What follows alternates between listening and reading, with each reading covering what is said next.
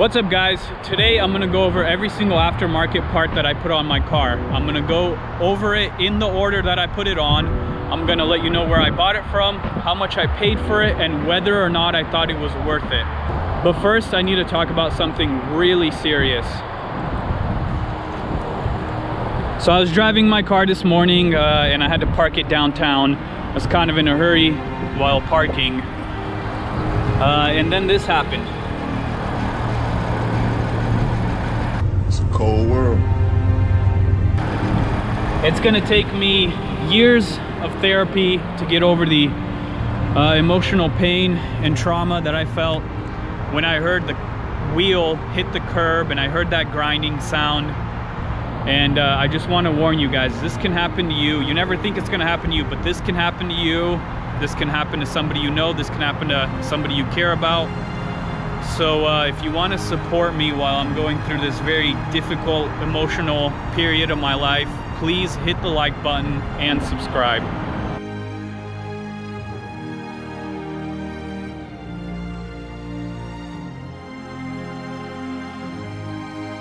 Okay, I wasted enough time. Let's go over my parts list. So the first thing I bought was my AWE Touring mid-pipe. Paid $637 for this from eBay. The reason I bought this was I thought the car was a little bit too quiet stock, and that's because the stock mid-pipe is resonated, so I bought the AWE one, which is non-resonated.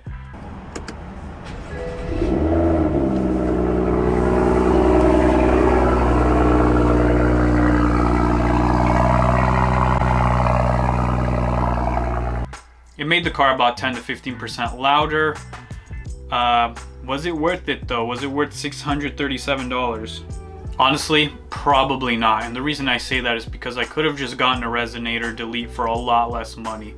Now maybe a resonator deleted 335 wouldn't sound as good as just getting the actual AWE mid-pipe. I don't know, I'd have to hear the sound comparison in person. The next thing I got was the Dynon cold air intake for $485 from eBay. I like the Dynon intake because it was carbon fiber and that looked cool in the engine bay, but $485 is kind of a lot of money to spend for a basic 335i intake, and I think the Dynon intake was actually selling for even more money if I bought it directly from the Dynon website.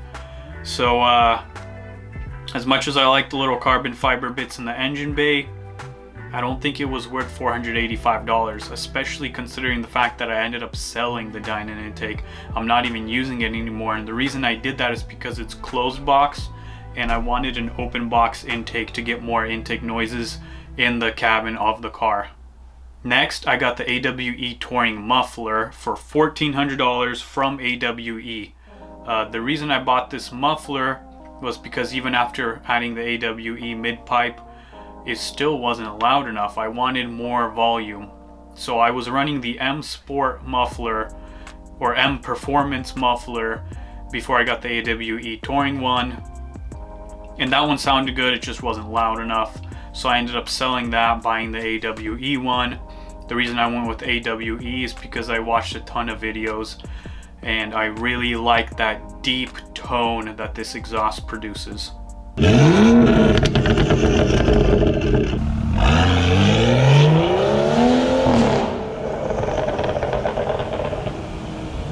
$1,400 is a lot to spend on a muffler though. This is by far the most expensive aftermarket part that I put on my car, but I still think it's worth it because I really like how it sounds. It's very high quality, does not drone, it's very quiet when you're just cruising or sitting at a traffic light, but then when you floor it in sport mode, it really opens up.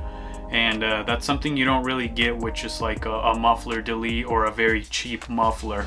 The cheap ones are usually loud all the time. They can't go into quiet mode the way this one does. The next thing I got was the BMS Stage 1 tune. I paid $379 for this from the Burger Motorsports website. Now when I bought this, I thought that I was only going to be keeping the car for like another 6 months and then selling it. So I just wanted a quick, easy tune that didn't cost very much money, and the BMS Stage 1 was perfect for that. Now after I got it, I changed my mind, decided I was going to keep the car longer, So I ended up only running this tune for like a month before switching to a flash tune. So obviously, since I only ran it for a month, it was not worth paying $379 for.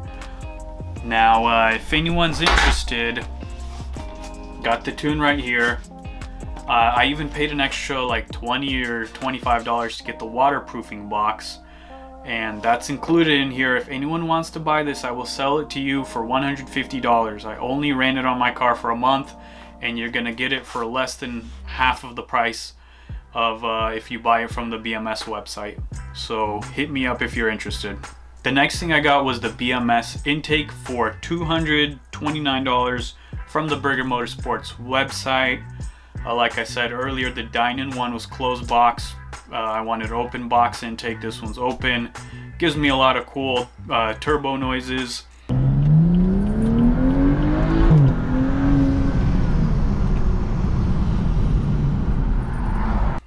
Only $229, it's pretty cheap. Sure, it's not carbon fiber and cool looking in the engine bay like the other one, but absolutely worth the money. I definitely recommend it if you have an N55. Okay, the next thing I did was Beamer Code. So I paid $30 for the Beamer Code app from the Apple App Store. This allowed me to customize a lot of things that you can't usually do in the iDrive menu. So I completely disabled the auto start stop feature, which I hate. I got rid of a lot of the like annoying warning messages you get on like the backup camera and the infotainment screen when you first turn the car on. And it lets you just customize a bunch of coding related stuff. I definitely recommend it for every BMW owner. Next is the boot mode license along with OTS map bundle, which I paid $645 for from the keysmotorsports.com website. I love the boot mode tune. It's very smooth, adds a ton of power, doesn't sacrifice any comfort or drivability. Highly recommend looking into the boot mode tune. I had no issues with it at all.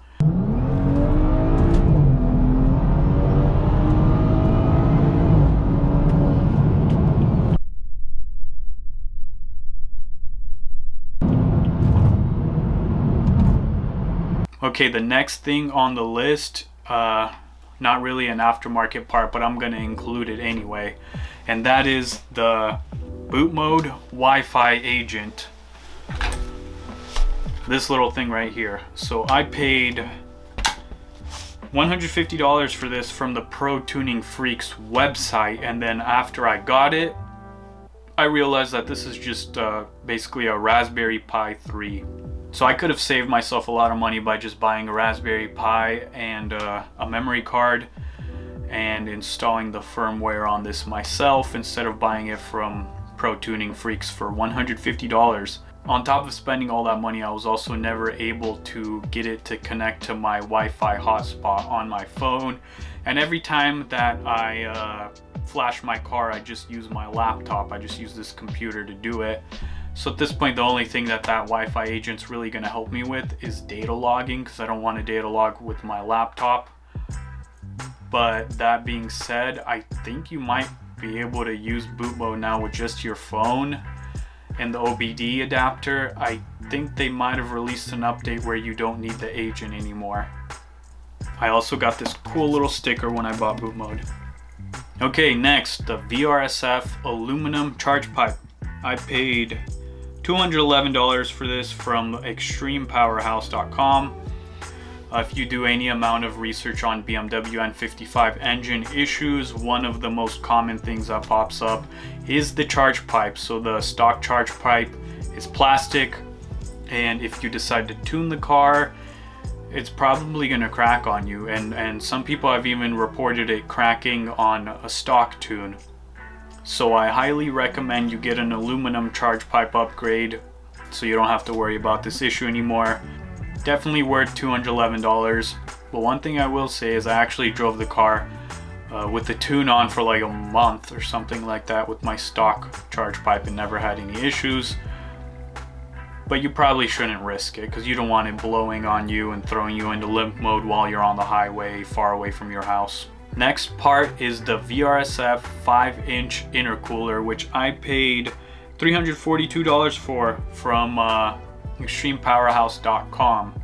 Is the intercooler going to make your car faster? Well, no. But what it will do is, on a very hot day or after you've been driving the car for a while, it's going to prevent you from losing a ton of power when the car kind of heat soaks.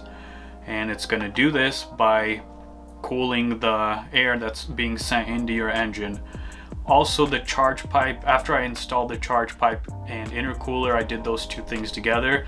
I noticed I got some more cool intake noise out of it that's separate than what you get from the actual cold air intake.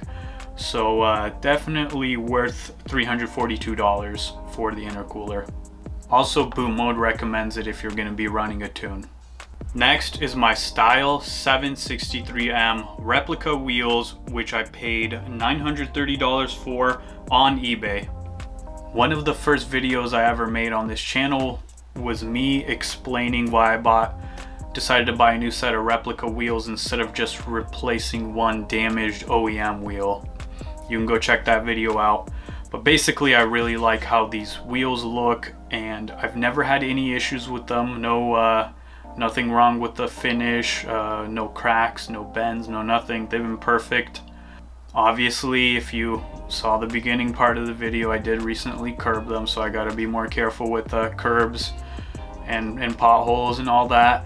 But I haven't had any issues with these replica wheels. They aren't going to be as strong as like OEM wheels or very expensive aftermarket wheels, so be really careful. Don't run your car into a curb really hard, because you could end up just cracking them. But I do not regret buying the replica wheels so far. I haven't had any issues with them. $930 is a good price. They look cool, 19-inch. No regrets there. Some of you might disagree since they are replicas and not real, but whatever. The next thing I got was the aluminum strut bar, which I paid $268 for from the Keys Motorsports website. So my biggest complaint with the F30 is the steering. I think it's too light and too loose, and this strut bar helped tighten things up a little bit. Now the difference is subtle. It's not going to turn your car into like the E90 hydraulic steering, but it's subtle, improves it a little bit. I notice it at low speeds and at high speeds. When I put a video out on the strut bar, I did get a comment there saying that it's not going to improve anything at all, and in fact it's just going to damage my car. Well, I've been running it for a while now and it hasn't damaged anything, and I absolutely do notice a difference. It's not just in my head. Now, you might try it out and decide that the difference it makes is not worth $268, but in my opinion it is. I like my strut bar. Okay, let's move on now. The pedal cover upgrade. Not much to talk about here. I paid $27 from Amazon for these pedal covers, and they just make it look cooler than the stock pedal covers. Definitely worth the money. My camera died in the middle of recording it, so here I am redoing parts of it. But anyway, next is the LED light strips. I paid $62 for this on Amazon, and it basically just added ambient lighting to the interior. It looks cool. I like it at night. But $62 is kind of a lot to pay for these plastic little strips that you just plug into your doors. Maybe you can find it cheaper somewhere. If not, I don't blame you for not wanting to buy it, but I like it. I think it looks cool at night. And the very last thing is my VRSF high flow catted downpipe, which I paid $427 for from Extreme Powerhouse. So I didn't buy this because I wanted the car to be louder. The car was loud enough after I added the AWE muffler and boot mode tune. But to go stage 2, they recommend that you get a higher flow downpipe. Could have gone catless, but I think catless would have made my car a little too loud. And also some people say it leaves a lot of exhaust gas smell behind when you go catless versus catted. So I went ahead and bought this downpipe just so I could go stage 2. It opened the exhaust up a little bit, made it louder, and it also made it a little bit more raspy, which I kind of preferred the tone before, where it was just nice and deep.